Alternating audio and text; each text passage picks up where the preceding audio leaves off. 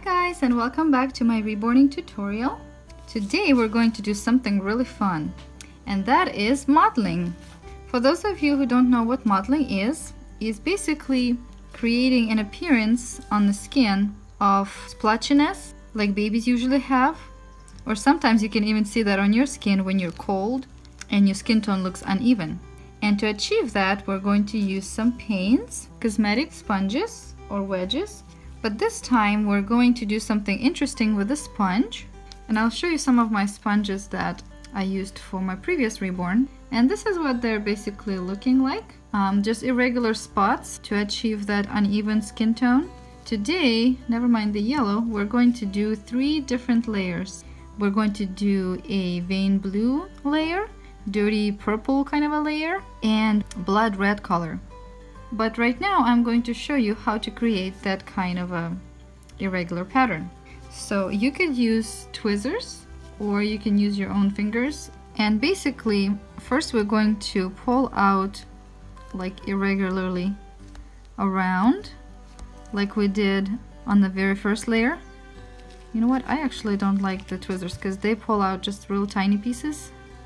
And I would like irregular, bigger pieces pulled out. Kind of like that. And then you try to pull out bigger pieces on the inside too. And some holes could be bigger or smaller. So it looks something kind of like that. So I created a pattern like that, and you could do a bigger pattern like I did here, for example, or a smaller like I did on this yellow one, but that's how you do it. Okay, so our first sponge is ready. You can also reuse your sponges, but and I might actually use them in the future, but just for this layer I'm going to show you with this sponge I just made. Okay, so as I said, we're going to do 3 different layers of mottling, and the colors you will need for those 3 different combinations are pearl red, vein blue, ultramarine blue, plain red color, and bountiful baby burnt umber. Okay, let's start. So I'm going to put some thinning medium here, and I'm going to use bountiful baby pre-mixed color called vein blue. This is what it looks like, and I'm just going to use a flat brush to mix the color. Dip your brush in the thinner first, and then take a little bit of color. Whoops, looks like I took already too much color. Let's see. And mix it up. You really want to just have a really translucent color for mottling layers. So you want to add your color gradually, probably more gradually than I just did. But anyways, you see that really faint blue? I think it might be a little bit too faint. I'm going to add just a touch more color. I think this is good. So next we're going to get a limb that we're going to be painting. Let's dust it. Some dust accumulated here. So now what we're going to do, first of all, you always have to be mixing this color because it wants to just settle on the bottom. Pick up some color with your brush and put it over the raised areas that you created. And I'm going to start from the thighs down, because I believe babies have more mottling in their thighs and their lower legs right here than they do on their feet. Let's see, I'm going to use this wooden spatula again to help me out. There we go. Okay, here we go. And as you put this pattern on, you don't want to be putting it on twice in the same place, but also you don't want to be just stamping it the same way. You want to kind of rotate the sponge as you do it. See, kind of like that. So you can kind of see little spots left, right? So that's what's going to create that depth in the skin color. And you probably will have a hard time seeing this layer, but our next color that we're going to use, you're definitely going to be able to see it on the skin. And especially the third color we will use.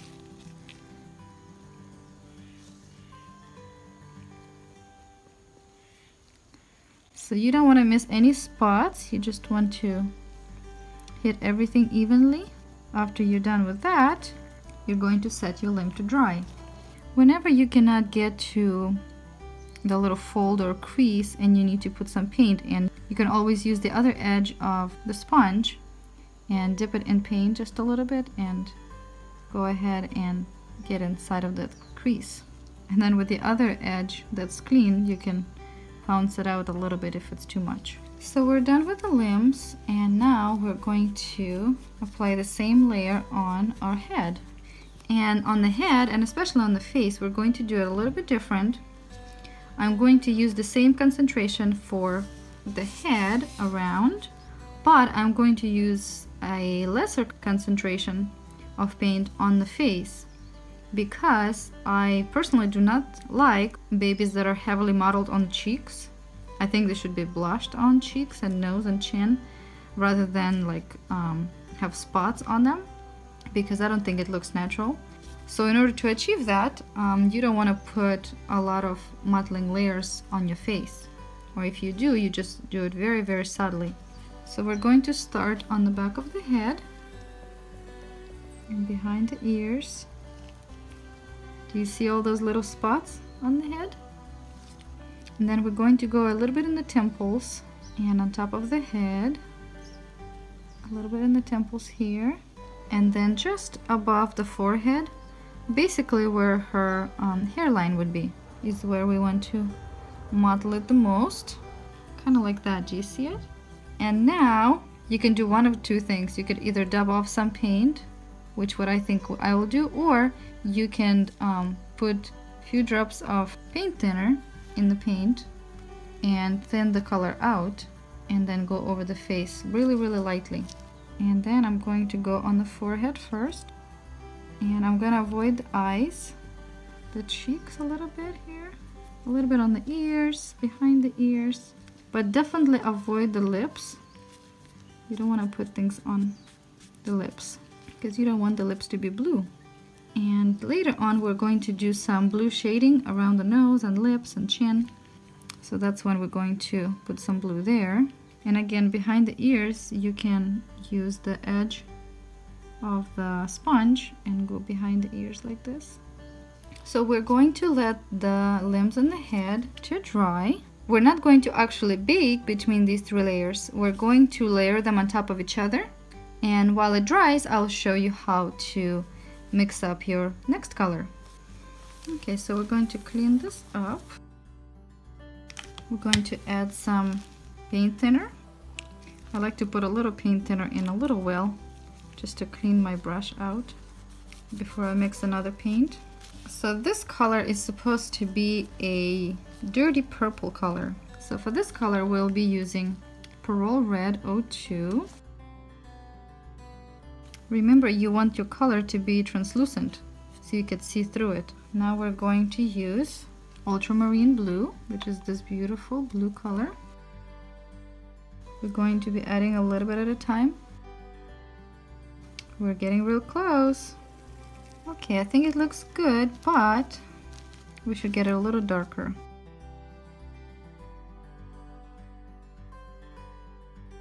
Okay, so this is the color that we want to have. Just wanted to show a close-up of it so you could see. Our limbs have dried now, and I'm looking over it and I pretty much cannot see the blue on it. One of the frustrating parts of reborning is that you put these subtle layers on your doll, and not until several layers you put on that you actually can see something. So if I would do this again, I would probably make that blue color a little darker so it will show up just a little bit on the doll. This was the blue that we did, and this was the blue from my very first reborn. You definitely need to make the blue darker, which is very simple. You just add more paint, and to make it lighter you add more thinner. But at this point I think we'll just skip it and go ahead and do our purple one, and later we'll see if the doll needs some more blue color in her. We'll add it to her later. Honestly, I don't really think that the order of which layer or what part of the paint you put on the doll really matter, except for a few of them. So you can go back and forth and, you know, do more mottling later, after you do some blushing, or after you finish these three layers and you think that you need some more, you can always add some more. So mix up your paint well. I'm going to use my old sponge So again, we're putting the paint just on the raised areas to create that irregular pattern. And again, we're going to start with the thigh. Oh, looks pretty nice. I think we're going to start seeing some depth in this doll very soon. But especially with the blood red color, that will be really amazing. And it's pretty nice, and I see some color on it, so the doll is coming alive. I can definitely see the purple color now, much better than the blue.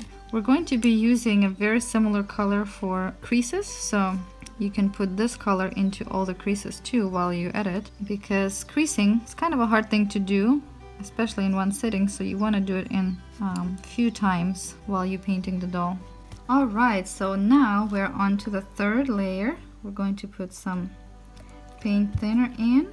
We're going to use for this layer again Pearl Red, Ultramarine Blue, Burnt Umber, and possibly a touch of Genesis Red. So we're going to start with the red, Pearl Red, and we're going to add a little more color here.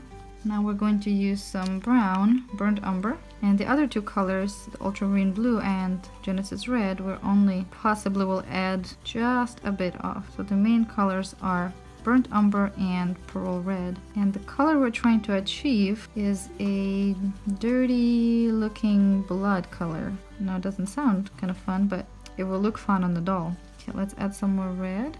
Okay, we're making this more concentrated. It's still see-through, but more concentrated. Oh, it looks like I have some visitors coming. Hi guys! You having a nice time outside? Yeah. Nice. I'm almost done, okay? Alright, my guests went away, and I think we should add just a little bit of this bright red, Genesis Red color to make it a little more brighter. Okay, let's see. Does that look like blood to you? Pretty close to the color I used before. So this is about the color you want for your final layer of mottling. Now let's see what it will look like on the vinyl. Okay, so our limb is dry again, and I'm going to start with this leg again. It helps you not to be confused as of what limb you used before, so you just start always with the same limb and finish with the same, and finish with the head. Okay, I'm going to use the old sponge again. I'm going to apply it to the raised areas of the sponge. Then I'm going to try it on the paper towel. Can you see it here? Oh, it's quite red actually. Well, let's try it, and if it's too bright, I'll show you how to take it off. Okay, so here we go. It actually looks pretty cool.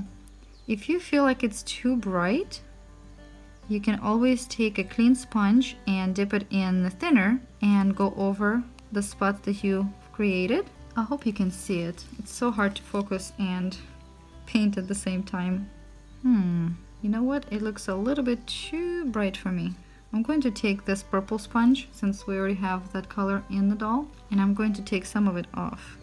Well guys, I've been thinking and looking at this limb, and even though it does look a little bit too bright, I think at this point I'm going to go with it, and maybe after this layer I will do another blue layer of mottling, since the first layer we couldn't really see.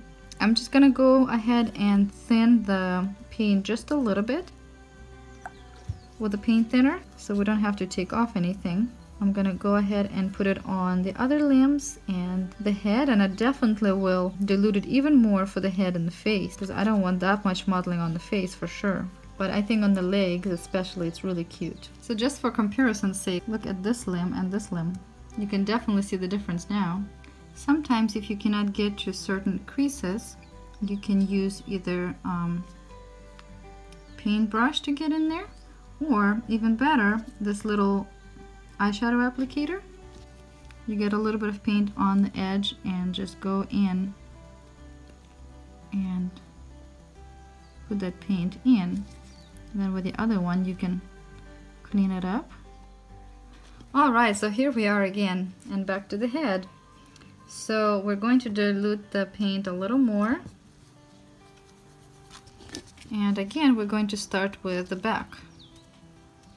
Try out your sponge on the paper towel and go ahead and start. Our baby is going to really come to life with this layer. But of course there's a lot more layers after this too. Don't think that we're done yet. We're just starting. Okay, again we're going just on the hairline just on the hairline here.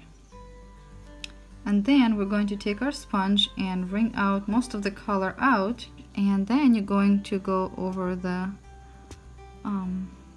forehead, a little bit of the cheeks, and under the chin here, on the other cheek again, and some ears here and here. So there's just a little bit of color on the face, but not too much, because you'll be adding color to the face with your blushing, not with your mottling. So I can take a clean sponge and also dab some of the paint off if I feel like I got too much somewhere. But the head looks pretty cool on the back, as you can see, but the face looks pretty nice and light, and that's exactly how I want it to be. So now that you have completed all 3 layers of mottling, you have dried all your pieces, then you're going to inspect everything before you bake it. But if you're happy with everything you did to the doll, then you're ready to bake her at 250 degrees Fahrenheit for about 10 minutes. So I hope this video was helpful to you. If you liked it, please give us a thumbs up and share this video with your friends. Subscribe, click that little bell so you don't miss any of our new videos, and I'll see you next time.